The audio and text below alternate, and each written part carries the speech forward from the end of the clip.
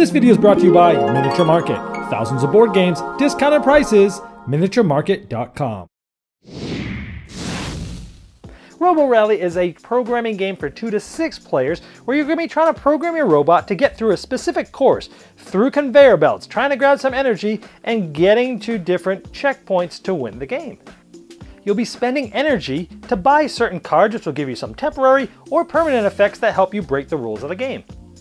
You'll be selecting from cards secretly but simultaneously as other players, and then one card at a time everybody will be activating their moves, and then after each move interacting with each other and the board.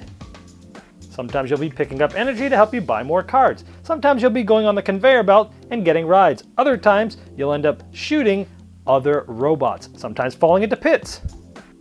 And when you take damage from lasers or other things, you'll be putting these in your discard card pile and having to play them later, which will give you some random things off the top of your deck to make your robot go crazy. And there are 6 double-sided boards that help you to create about 19 different ways to play the game, and you can make your own.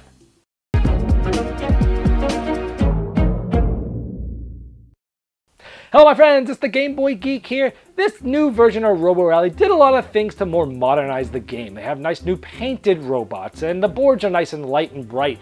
But they skimped on components like the cards, which are pretty important because they're very flimsy and the component quality isn't that great on many of the things in this game.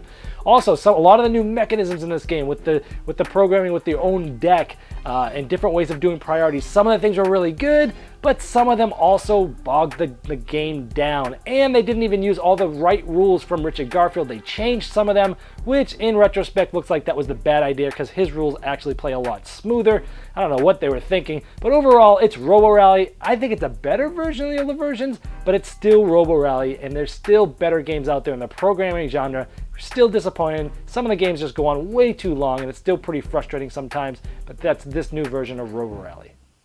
This video was sponsored by Miniature Market's Review Corner. The Review Corner features podcasts, video, and written game reviews by gamers for gamers. Miniature Market, the online gaming superstore. Thousands of board games, discounted prices. Check them out at miniaturemarket.com.